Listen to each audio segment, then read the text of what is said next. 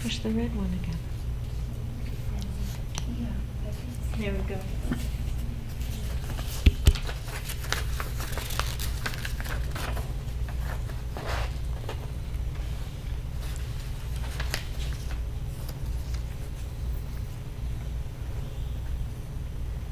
Okay.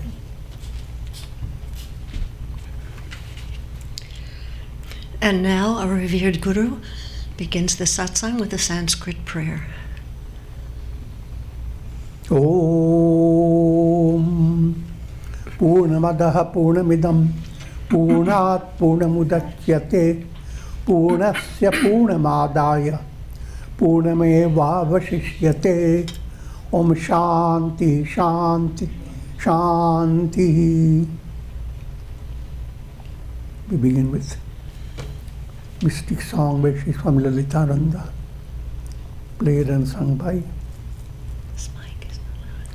Sri Swami Umananda. Song this evening is entitled, O Holy Mother, Touch Me. It's a devotional song to Goddess Saraswati.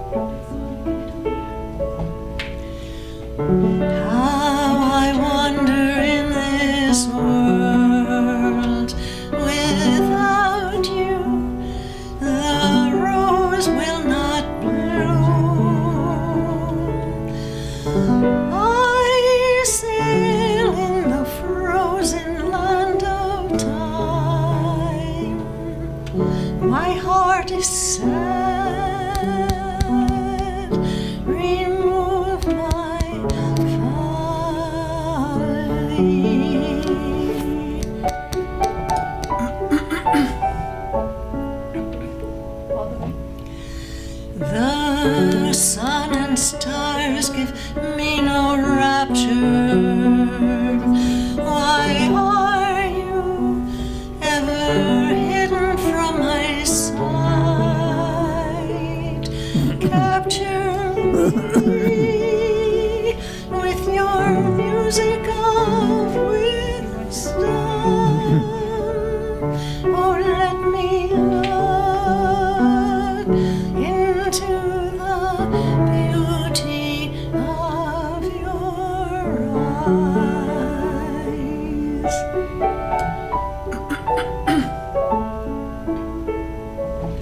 I adore you, oh Mother with shining jewel, the illusion of desert sand conceals you. Like the white mist of morning, you disappear. Bestow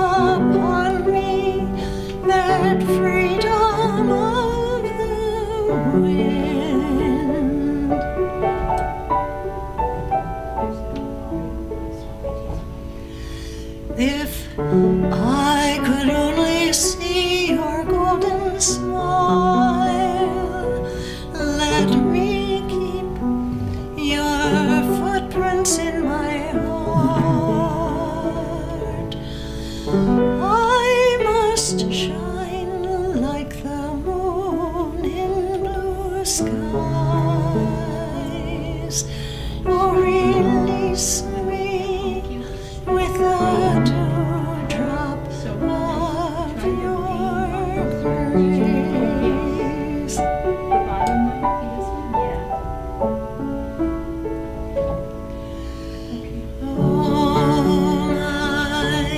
Om Saraswati Namaha.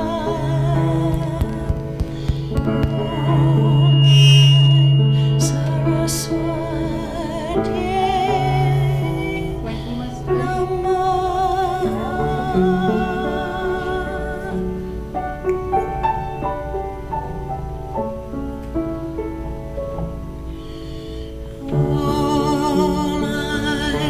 Om Saraswati Namaha.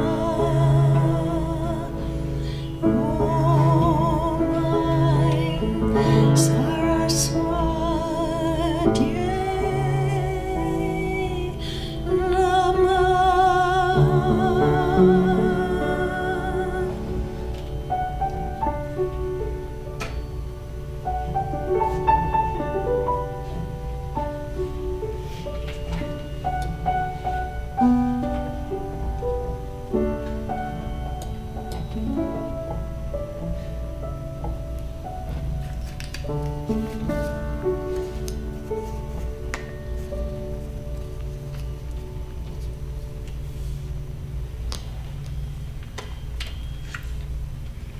We are recording from the ashram of Amirudrigu in Miami, Florida. Today is Tuesday, December 29th, 2020. Tonight, Swamiji will be lecturing on Yoga Vasistha. This is series 2018, class number 301. And now our revered Guru. Om Brahmanandam Param Sukhadam Kevalam Gyan Murtim Dvandvatitam Gagana Sadrisham Tattvamasya Laksham Ekam Nityam Vimalamachalam Sarvadhi Sakshi Bhutam Bhavatitam Trigunarahitam Sadgurum Tam Namam. Om. Adoration Sadguru, who is Brahman, the giver of supreme bliss, embodiment of pure consciousness, one without a second, vast as the ether, infinite, eternal, beyond the three gunas and their modifications, the supreme preceptor. Yoga Vasistha Nirvana Prakarana Purvardha. Section 40 continues. Lord Shiva is imparting wisdom to sage Vasistha. And sage Vasistha is relating this to Sri Rama.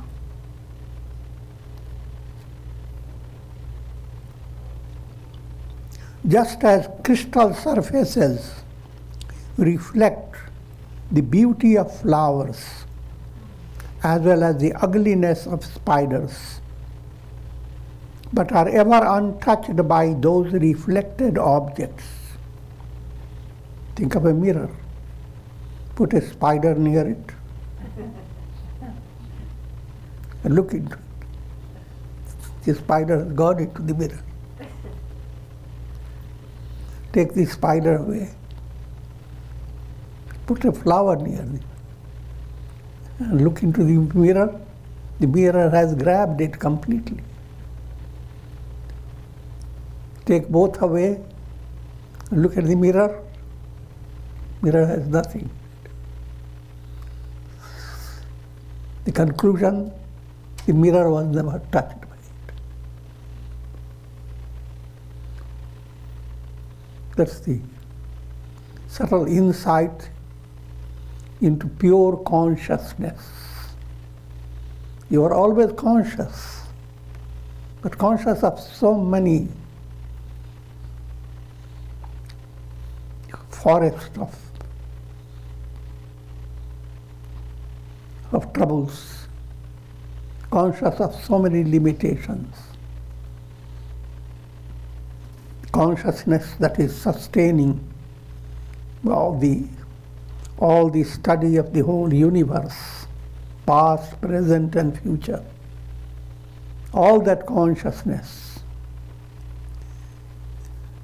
is like reflections in the mirror of pure consciousness. So relative consciousness versus pure consciousness. This is a subtle point in understanding profound philosophy of Vedanta. All your experiences are based on projections of the mind, vrittis of the mind, thought waves, like a cinema show. All the show you see is based on projections. While involved in a show, you are going through many experiences of pleasure, pain, thrill, and terror. But nothing of them is real when the projection is withdrawn. It was the screen that was screaming in the form of your projections.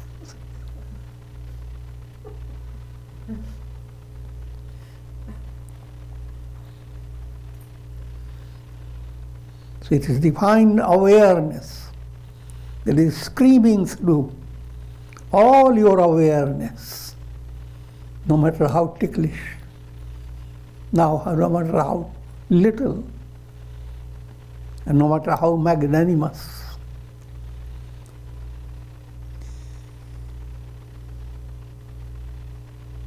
In the same way, consciousness of a sage continues to reflect the pleasant and the unpleasant conditions of life without being tainted or affected by them. Once you become rooted in pure awareness, then relative awareness comes or goes, doesn't matter. Whatever relative awareness brings about, you are untouched. The sky is untouched. No matter whatever may be the condition of clouds. So that is sthita prajna state, the goal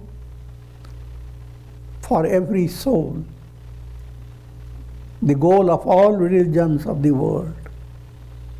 That's described as in different names, God and absolute Brahman and so forth.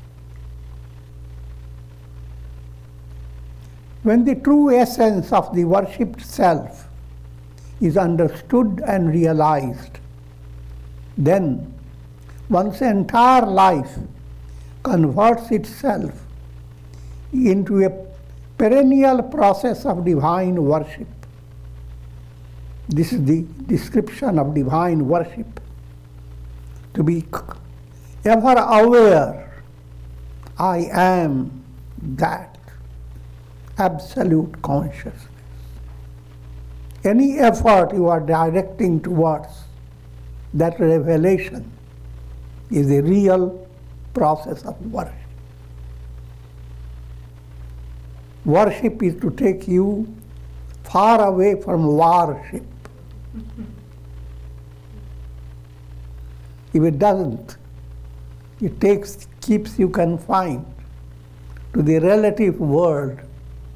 Worship means a predicament where your soul continues to incarnate and experience cycle of birth and death. So no matter how pleasant the ship, it's a warship. But as long as you are confined to warship, you have not come to the grip of real worship.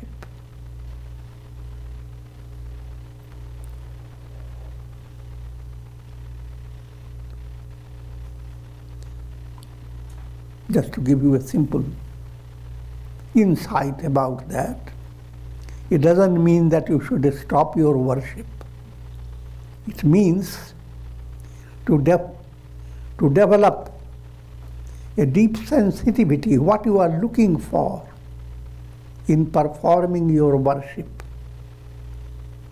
But when we are talking about worship, all devotional activities, beginning with being initiated into Ishta Mantra, that's the perfect divine key to open the treasury of spiritual progress. In Ishta Devatas, choosing Ishta Devata, your mind goes after so many gods, but you are more drawn to a particular deity. I'm leading you from the very early stage, the kindergarten stage. Now, you are gradually introduced. Say, for example, if you are worshipping Lakshmi Devi for money. With all the money with you, you are not happy. Now your mind turns to, whom should I worship? Someone gives you the insight. Worship Sankat Mochan Hanuman. He will take away miseries. So, now how do you handle worshipping Hanuman and Lakshmi?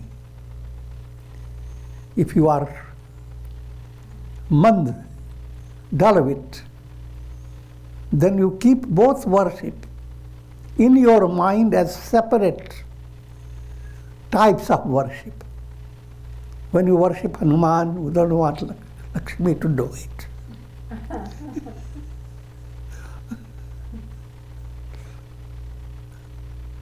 I'm joking. The idea I'm leading you to understand that you should not feel any contradiction if your Ishta Mantra has a specialized role. Shiva is the destroyer. But he can give you everything. Shiva can give you all that all other gods can give. Simple way to understand, all gods are only one God in different aspects. So no matter which aspect you have chosen, your mind must understand the source behind that chosen aspect is the one absolute God. And therefore, praises of God coming through different gods and goddesses, so many people having their different Ishta Devatas, they can't just sing the bhajan of only one deity. So in satsanga, all deities, gods, goddesses, and they must all, you must enjoy every praise given to any deity with a deep understanding that all this is being directed towards the God. And the God is where? Pure consciousness, which is ever-present reality. Understanding that it is for the sake of the self, all things become dear to you. Nothing is more delightful in your personality than to have something that is endearing, something that can fulfill the cherished wish of your love fulfillment, to love and to be loved, both fulfilled in a profound way.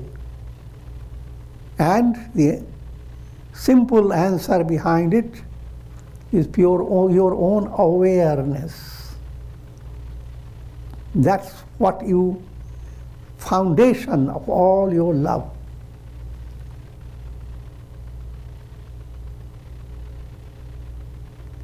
So, allowing your understanding to open the window to the revelation, Aham Brahmasmi, is the climax of all devotional practices and all forms of worship. And if that intent and clarity of insight has entered, then any ritual you perform becomes profoundly dynamic with a spiritual potency. It has a different effect. It goes on purifying your heart, cleansing the paths leading to enlightenment.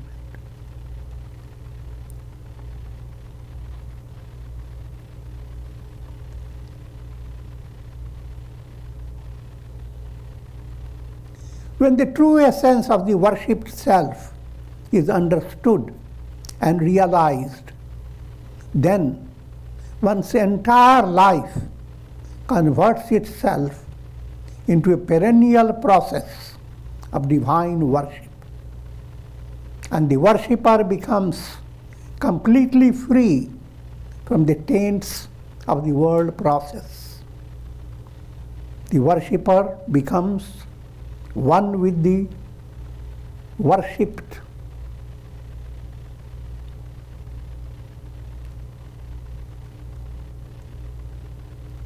Having known Brahman, you become Brahman. And the question of being born doesn't arise.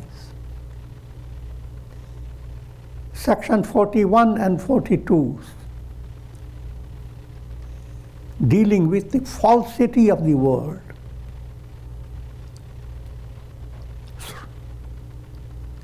Sage Vasistha asks, O divine Shiva, if Brahman is beyond the reach of the intellect, how can an aspirant attain realization of this divine self? Lord Shiva explained,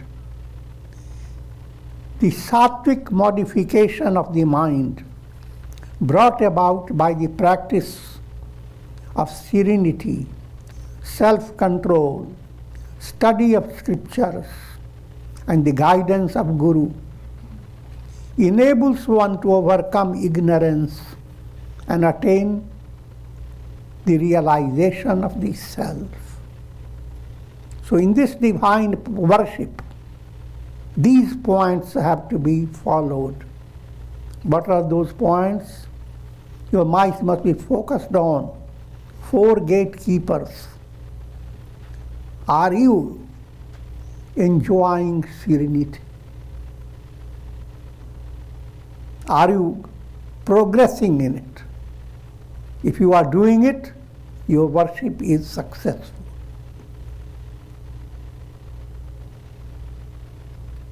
Shama, serenity. Contentment. Are you becoming settled within your heart that God is looking after you? And whatever needed will come to you. Do not compare yourself with others and stay in a state of agitation or discontent. But allow your heart to develop a sense of blessedness. How blessed it is that I am a human being. How blessed it is, however way I look. Because through this setup, I have all the possibility of spiritual progress leading to enlightenment. Why do you know that? Because deep down you are the divine self. God is your inner source. God is your reality. Moving from lies to the shining truth, that the purpose of divine worship. Don't be a liar.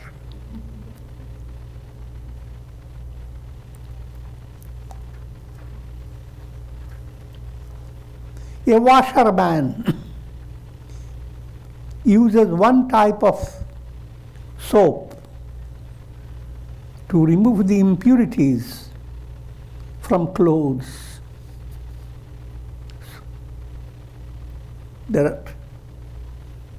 When you wash a cloth, firstly, why are you washing? Because there is impurity. But what you apply to remove the impurity is another impurity. Both must move away. So, the methods you have adopted to neutralize your sinful karmas or your negative qualities, the method that you adopted to control your anger, those methods must move away. When you discover that anger is not your essential nature, anger is something like a headache. Headache is not normal. Normal state is absence of anger. But when you are subjected to anger, you are given the whole sadhana of 3S. Suppress, substitute, sublimate. But when you have done all that, then let the 3S out. You don't have to practice it. Wash your hands with soap, but ultimately let the soap be washed away. These days you hear it again and again.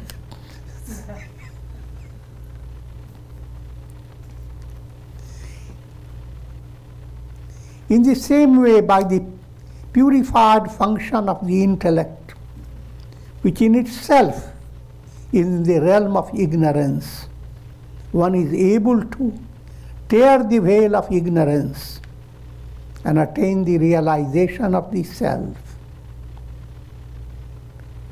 The effects of rajas and tamas are washed clean by the predominance of sattva. And finally, sattva too is removed and transcended. That's what called Triguna-tita. How three gunas operate. Rajas, tamas create gross impurities. Those impurities are washed away by increasing sattva. When all is washed away, then all the three gunas move away. You are beyond the three gunas. Pure Prakriti. And pure Prakriti is magical power of Brahman. Nothing but Brahman. Aham Brahmasmi. And that's the state of absolute purity.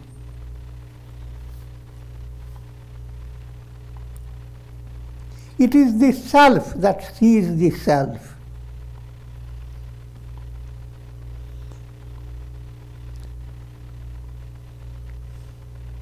Always there is a concept in the mind of darshan. That when will I have darshan of God? But darshan always implies duality. You will be here, God will be in front of you.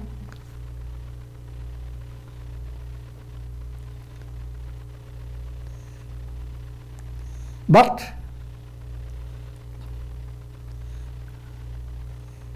divine darshan, the profound level of darshan, is totally different. It's a revelation of your own self, because God is the reality in your personality. Who is the thinker? Who is the enjoyer? Who is the seer? Who is the source of your iPad? I'm talking about the ego I. And the ego I has created all this through nervous system, brain and nervous system. Brain and nervous system is act like iPad. Very more, million times complicated than your iPad. Because your iPad is a trace of the power of your psychological iPad, the mystic iPad. And that reveals the absolute power of Brahman. Because as many souls, so many iPads. They are all operating through their nervous system, experiencing countless situations, having countless expectations, lots of dreams, and tumbling from one embodiment to another. All in a realm of a dream-like experience, nothing real. So, any darshan that you have in this realm is always a means to an end. It is not the darshan. It doesn't mean that therefore it should be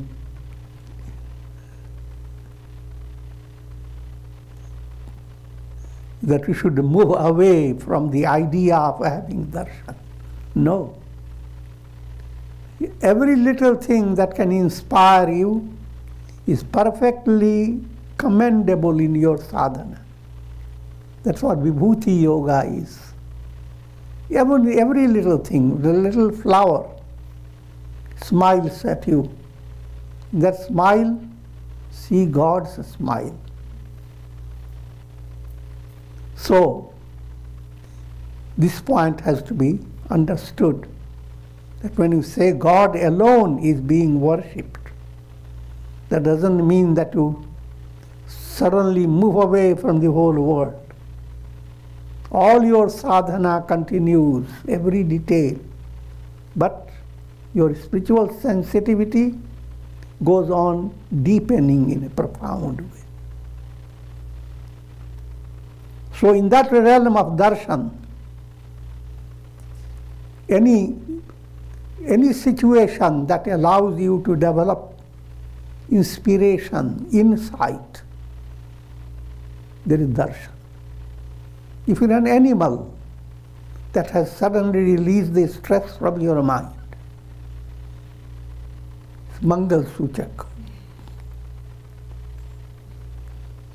not ominous, but auspicious. People look forward to auspicious experiences. Walk out and suddenly see a beautiful peacock spreading wings, welcoming you. You know your day, you have made your day in the best way. See, this is darshan of God. Similarly, so that you can go on extending by your understanding lots of experiences. You get darshan of God through communing with children, darshan of God in many ways, but come to more solid darshan when you have guidance of spiritual preceptor. There is Guru darshan. Now, in your dreams, If you get certain darshan of certain deity, that's all inspiring. All is perfectly in order. Only thing you should not develop, that, oh, I had darshan of Krishna when I was only 8-year-old. And now I want to have darshan of Rama. I'm joking. Your darshan, whatever you had, was wonderful. But real darshan is the revelation. Aham Brahmasmi. You are not different from that God. If that experience dominates, now you are having the darshan. Until then, relative form of darshan is perfectly normal. As long as you understand these are means leading to a divine goal.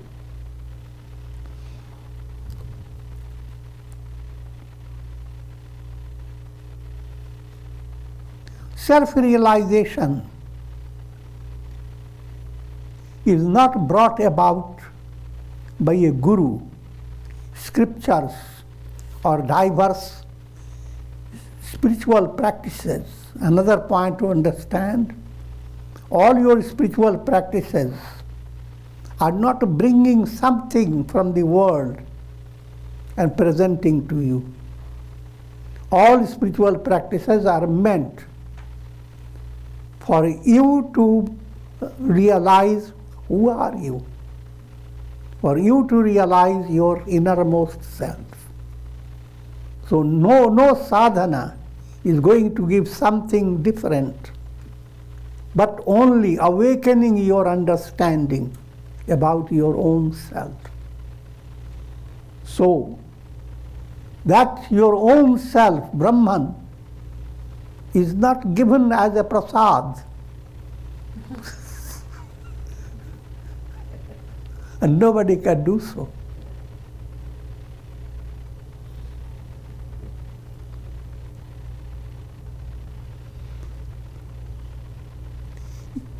It is revealed as an ever-existing reality. However, the importance of Guru and other spiritual means should not be ignored, because they serve the purpose of purifying the intellect and kindling the flame of spiritual aspiration.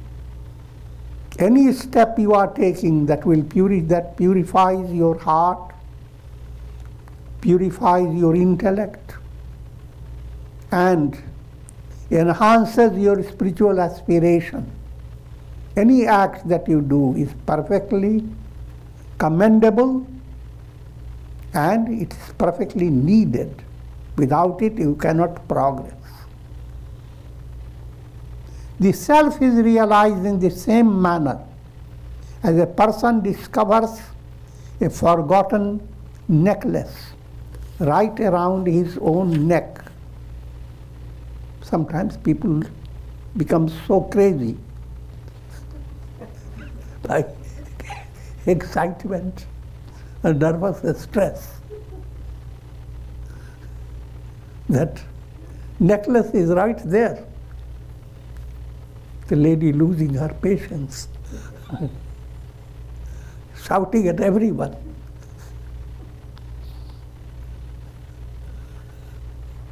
And he shouts, so agitated, and people can't answer. They're all terrified because she's wearing the necklace. It's right on her neck. Even a better illustration is a flashlight. Looking for a flashlight. And you look everywhere.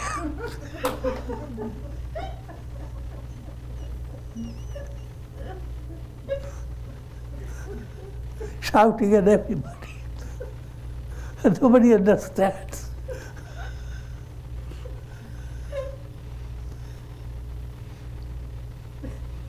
That's a ridiculous predicament.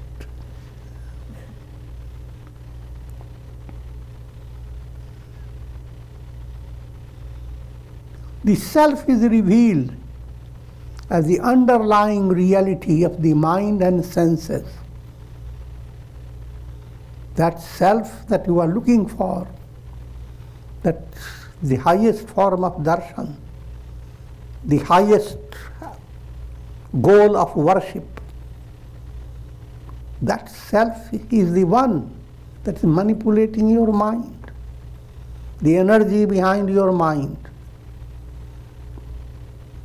What's the light of lights? All things you experience by your senses. But the senses themselves can do nothing unless there is a mind behind. And mind can accomplish nothing unless the intellect is behind the mind. Intellect can do nothing unless the divine is behind the intellect. And the absolute divine is Brahman. So, where is the greatest pilgrimage center? Right in and through your own personality. When can you visit the center? Every moment. When will you have the darshan? Question of darshan doesn't arise. You are the deity, essentially. So this is the highest form of worship. Until then you are in a worship.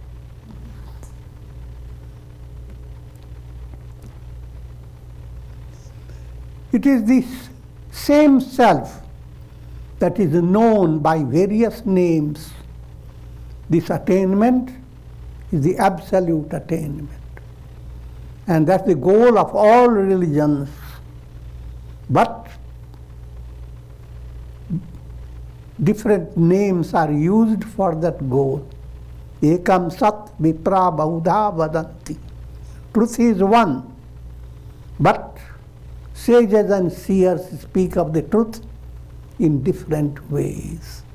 So every religion creates a little change in their expression of the absolute self. But the goal is exactly the same.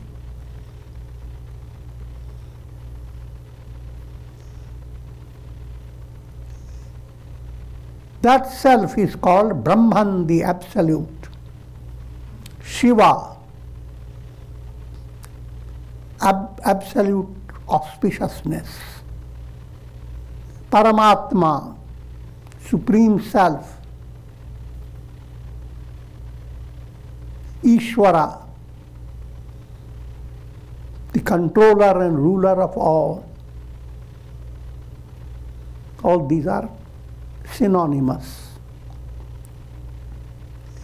The knower of the self continues to worship the self until he becomes one with that Brahman. So this entire worship climaxes in realizing Aham Brahma. And the whole process is a real religion, a real devotion, a real worship. But if it is not so, no matter how much austerity you are doing, with your distracted mind, you are simply intensifying your ignorance. Therefore, even demons have been presented as those spirits that have done countless austerities, as a result of which they became so demoniac.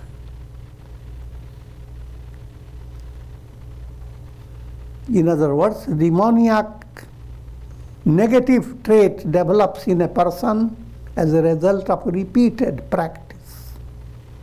Positive develops the same way.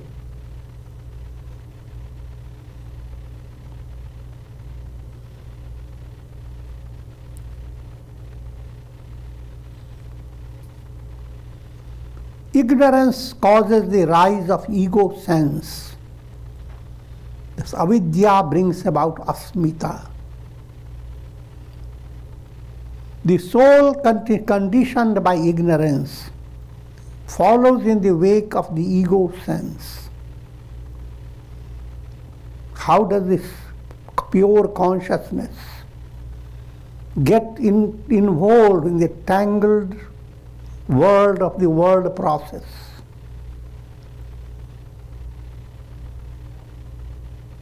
Pure consciousness is as if lost in a thorny desert.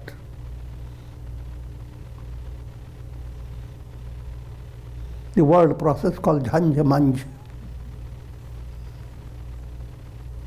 If you are suddenly find yourself in a forest, and forest has come closer, you are coming to the grip, the trees are on top of you, creepers are all around you, thorny bushes are around, and who is looking at you? Lots of ants. Then that's called Jhanjamanya state.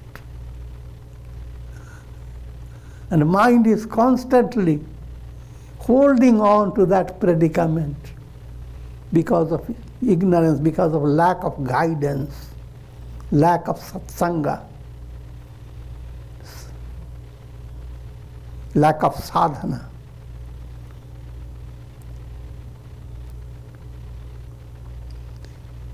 So, led by this process of a downfall from the status of pure consciousness, there is no real fall, but is an apparent. It becomes associated with speech, action, and intellectual knowledge. Consciousness gets involved with three-dimensional process, three lokas: practical reality, sentimental reality, and your thought, insightful reality. Three stages. All these flourish on the basis of consciousness. And all these flourish as reflections, not as reality. Therefore, mature aspirant takes the pledge of sannyasa. May I renounce all these three. And this is an act of profound worship of God. Caught in the maze of the conditioned knowledge of the world, the soul is unable to realize its intrinsic knowledge of the self. Endowed with the power of recollection, the function of memory, the soul becomes involved in sankalpas, worldly thoughts and desires. It projects the mind and begins to operate through it. Memory has two aspects: worldly memory and divine recollection. Spiritual Shuddha Smriti. Shuddha Smriti is highly commendable sadhana. This is called Sumiran, Smaran, remembering God. But that process is a process of revelation. Each time you have experienced something positive, it has been a little revelation of that is what you are in a deeper level. But that revelation you forget due to clutter of lots of memories of the world, worldly values. Those worldly values and that memory must move away. But as long as you are driven by that memory, you follow the law of karma.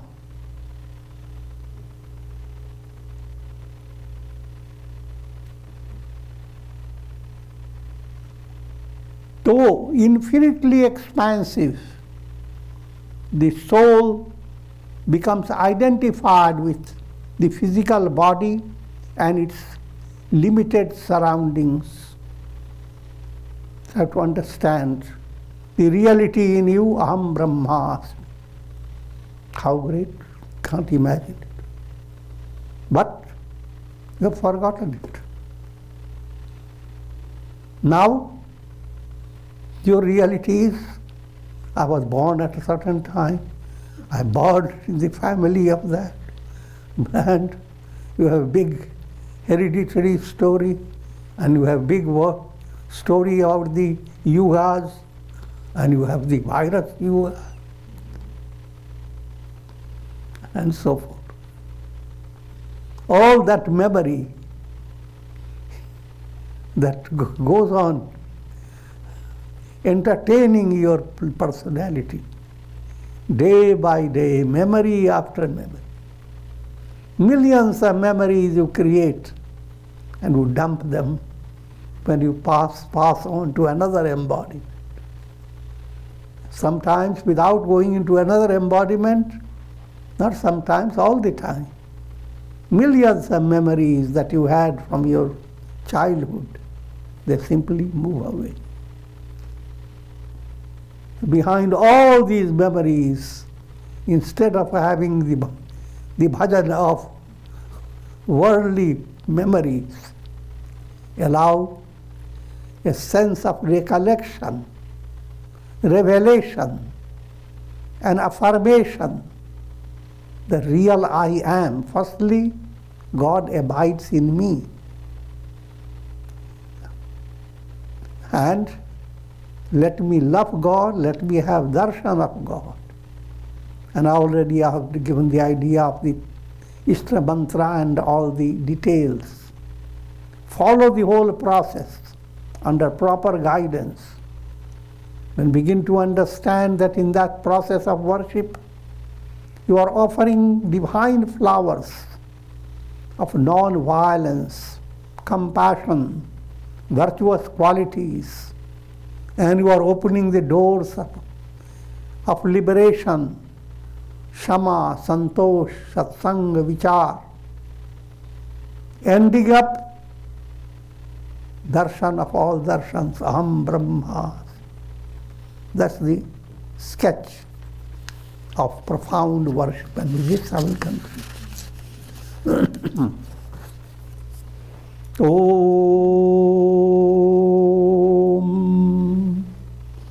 Ram Ram Ram Ram. Om Namah Shivaya. Om Namah Shivaya. Om Namah Shivaya. Om.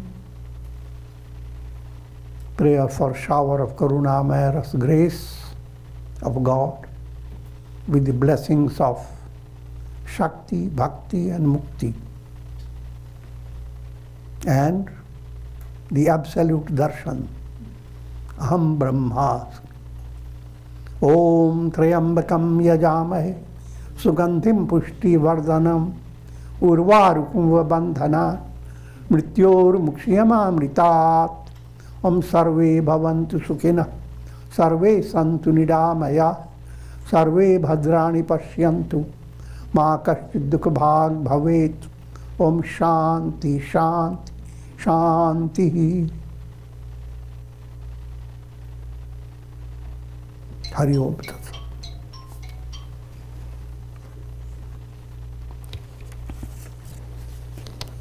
Before we conclude, remember that this Friday night, instead of lecturing on the Ramayana, you'll enjoy Swamiji's New Year's message at 7:30.